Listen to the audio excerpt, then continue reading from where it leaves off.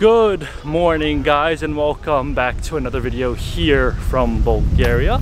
Today we are in the city of Plovdiv. This is a city that has a lot of pretty good food, and I'm very excited. This is our first time having food here in Bulgaria, so I'm excited to show you what Bulgarian food is like. I don't even know what Bulgarian food is like. From what I understand, it is very similar to Turkish food, simply because Bulgaria was part of the Ottoman Empire. It was taken over, and which is why when we were in Romania we saw so much history about how they were fighting the Ottomans, because Bulgaria, which is south of Romania, was already taken away. It was already taken away by the Ottomans. A lot of Turkish food, a lot of Turkish influences, but nonetheless there should still be some Eastern European influences that we're going to try out while we're here in Bulgaria.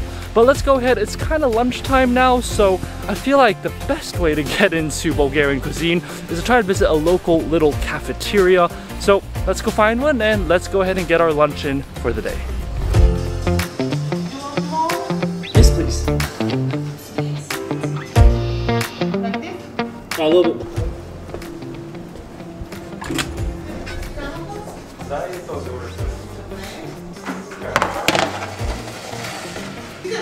Chicken. Can I have one chicken soup, please? Here. This rice, please. Can I get one of the peppers as well? And then some of the meatballs. Alright, first stop of the day, we've come to a place. This is a place known as Chili. No, this is not American Chili's. This is Bulgarian Chili. And they're a cafeteria that sort of serves different types of food. Cafeteria style, very good. And by the way, I got like 4 plates of food.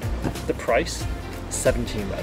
That is ridiculous how affordable the food is here in Bulgaria. I got a soup, I got some rice, I got a fried fish thing, and I got some stuffed pepper, which is traditional here in Bulgaria, and of course meatballs and potatoes, something like that. Honestly, I don't know the Bulgarian names, so do not ask me for the Bulgarian names. But without further ado, let's go ahead and start off with the chicken soup. Again, you can see it's got that yellowish orangish color, which is what we had when we were in Romania. So that sort of color is the same. Let's see if it tastes the same as well. Let's go ahead and try it out. Oh, hearty, oily soup there. That is delicious. It's so smooth. I love how oily and smooth it is. It just sort of coats your mouth in the most amazing flavor. It's almost like chicken fat, just coats your entire mouth. You can see the top layer there. It's quite oily. It's not the healthiest, sort of cleanest soup, but is it delicious? Absolutely. I would eat that in a heartbeat. Now let's go on with the rice. This is chicken rice. I don't know what it is. Chicken and rice probably, with maybe some carrots. It looks like it's a cold dish. I don't know. Let's go ahead and try it out.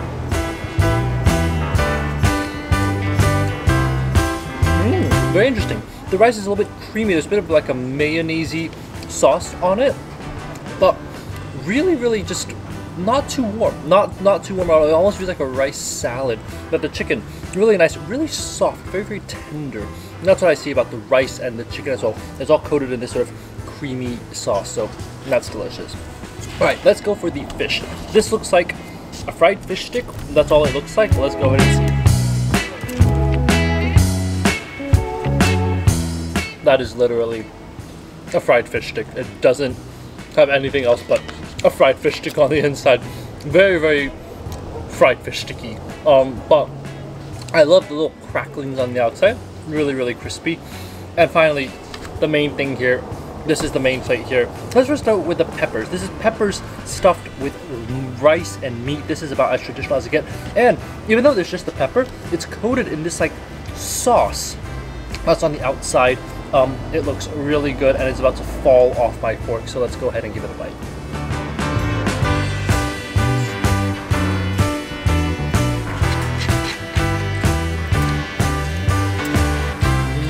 Oh, that is delicious. I've had a lot of stuffed peppers in my life. This might be one of my favorites. I love the flavor of the rice on the inside. It's very fragrant. It's almost got like an herby sort of oregano-y, and you can see the sauce itself. The sauce has a bit of herbs on it. It's got these little leaves inside that show you that, you know, it's not just a simple sauce. You've got some flavor to it. And of course, next to the peppers, I've got a load of fried potatoes and meatballs. Meatballs are a very common thing here. They're kufte, which is what, you know, it's based off the Turkish style meatballs. Let's go ahead and just get some of the potatoes here. I want to try out and see if these crispy potatoes really live up to the hype. Let's try them out.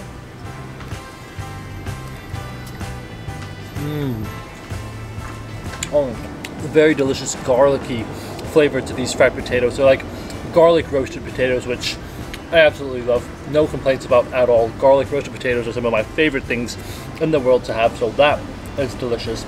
Alright, let's of course try out the meatball. The main thing here, the meatball. Let's see how it tastes.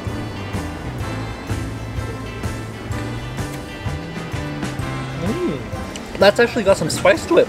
It's got like a, not like a heat sort of a spice, but like a Turkish sort of spice flavor to it. Like I said, Turkish influence, really big in Bulgaria. This tastes like a meatball that I would have in Turkey, you know, filled with spices, filled with herbs, filled with all that flavor that you usually get from Turkish cuisine, but it's right here in Bulgaria. I mean, for me, my favorite thing here, the soup, delicious, absolutely love the soup. The meatballs and the potatoes, that's what you really should come for, and the stuffed pepper, also really good. But for me, the price is really what you're here for. 17 lev for all of this. I thought it was going to be at least like 30 lev, but for the amount you're getting here and the quantity that you have and the quality of it as well, there's a reason that people like to come here and have lunch in the middle of the day. It's cheap, good, home cooking, and it is about as delicious as it gets when you want to get traditional, authentic Bulgarian food here in the city, which is not something that's easy to get considering Plovdiv is kind of a well-visited touristy area, but very delicious. I'm gonna finish this up and let's go see where else we can eat. Oh, that was a delicious meal, and honestly after that meal I'm stuffed. I thought I could eat a little bit more in somewhere else, but I am literally stuffed from that. That was delicious. Like I said, the price of that 17 lev, I mean, just extremely affordable. I thought they were lying to me. I didn't think that that could actually possibly be the price of so much food, but apparently here in Bulgaria, that is the price. But anyways, we're gonna walk around the city, and when I'm hungry again, I'll let you guys know, and I will see what we can eat then. Alright, next place we've come to is a place that is called Jumaya, and it is a Turkish sweet and coffee house that has been around since, let's get this straight, 1364. That's like, what, 800, 700 years of history? That's pretty insane. Now, this place serves traditional Turkish sweets, Turkish coffee, Turkish drinks, anything Turkish you can probably have here. And the reason is because the mosque, the main mosque here in Plovdiv is actually right behind it. So it's actually sort of housed under the mosque itself. First off, cold lemonade. It's a hot day here in Plovdiv. I need a cold lemonade. Let's go and give it a try. Oh, delicious, citrusy, refreshing, and cold. That is exactly what you want on a hot day here in Plovdiv. Now, I've gotten something which is very interesting. It's called katmer. And what is katmer? Katmer is a Bulgarian pastry called banitsa with pistachios. Now, banitsa, I didn't know what banitsa was, but from what I understand, it kind of looks like kadayif. It kind of looks like the Turkish kadayif that I had when I was in Istanbul, when I was in Turkey. So it looks like a very traditional Turkish thing. And if I had this in Istanbul, I wouldn't question it at all as Turkish. The fact I have it here in Bulgaria, even more surprising. Alright, I'm just going to go ahead and cut off a little piece. You can see kadayif is that cheesiness, you know, with that syrup. Oh, look at how stretchy that cheese is. One of the best things about Turkish desserts is that cheesy sort of crispiness on the outside. Alright, let's go ahead and try out our first katmer here in Bulgaria. Oh, I never thought I was going to get kadayif as good as I had in Istanbul. And I am wrong, because this is straight out from Turkey. It is warm, it is crumbly, it is so comfortable. The cheese, it's melty, it's stretchy, it's soft. It just disintegrates in your mouth. The crispiness of the kadayif on the outside creates like a biscuit layer, like fried noodles. The sweetness, the tender sweetness of the cheese is delicious. Topped off with pistachio powder, which is amazing for the kadayif. It's perfect for the katmer. Oh my goodness. That is honestly something straight out from the streets of Istanbul. I'm not even kidding about how authentic and how good this tastes. I am genuinely shocked by the quality of the food that I'm getting here. It's honestly like I was in Turkey again. That's how good this is. This is delicious. I mean, honestly, hands down, one of the best desserts I've had in Eastern Europe. The Ottomans really put their influence here, whether it's religion, politics, food. They definitely got their food in, because this is just as good as what I have in Istanbul. But that is incredible. And like I said, it's in Bulgaria. We aren't in Turkey. We are in Bulgaria. And yet we can still get something that is basically straight out from Istanbul. It's warm, it's comfortable, it's delicious, and with a cold lemonade on the side, it's the best afternoon snack I could ask for.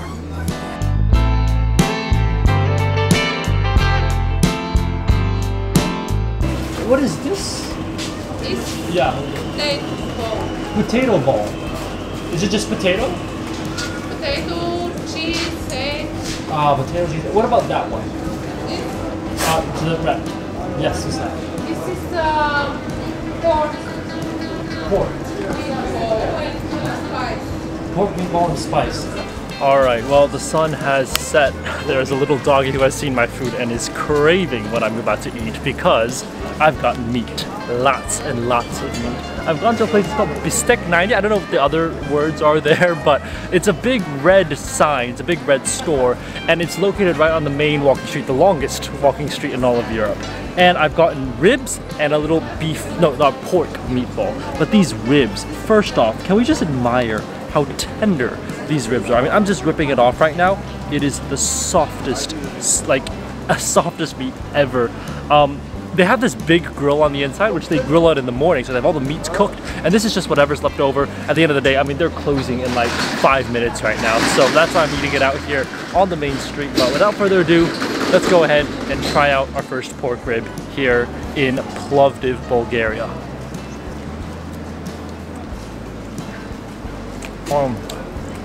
That pork is just coated in the most luscious, in the most flavorful, in the most delicious, fatty sort of oil. Looking at it, you can see how tender it is. It literally, not about each strand of muscle there is just gonna break apart once it enters in your mouth. That is one of the best bites of pork ribs I've ever had in my life. It is so insanely tender. I mean, wow. The flavor on that pork, it's so smoky. It's like I can still taste the smoke from that flavor there. That is incredible. And the marbling between the meat and the fat, it's incredibly well done. Really, really good.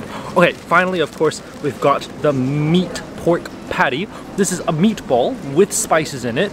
Let's go ahead and try it out.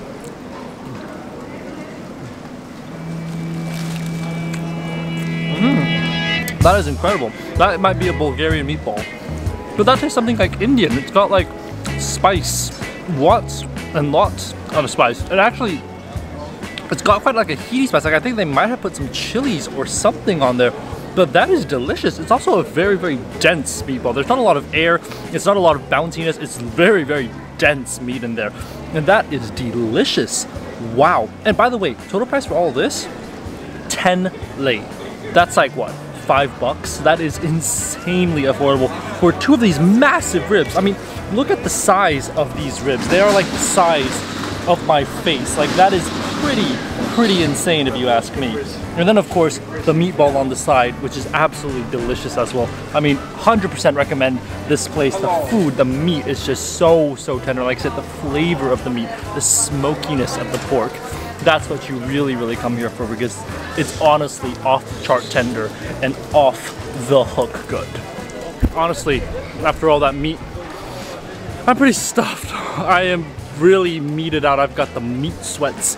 I'm definitely full for today.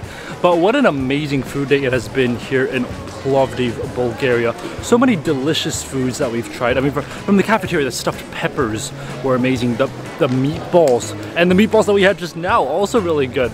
The banitsa pastry, which is basically really a Turkish kadayif. They've just had a different name for it here in Bulgaria. But it's like something that's straight out from, you know, what I would expect in Istanbul. I mean, that is the type of food that we have here in Bulgaria. And obviously that is really what appeals to me about Bulgarian food. It's so similar to some of the best cuisines in the world. Turkish cuisine, Greek cuisine, and it's a mix of all those Balkan influences together that creates the beautiful Bulgarian cuisine. But what an amazing way to end off our night here in Bulgaria with that meal just now, the pork ribs, so tender. I am stuffed. I am really full, so that's how you know it's been a good food day. If you enjoyed this video, definitely give it a thumbs up and subscribe for more food and travel videos. We've got more videos coming here from Bulgaria, so make sure to stay tuned. But for now, that's it for this video. I hope you guys have enjoyed food here in Plovdiv, and I will see you guys on the next one. Bye guys.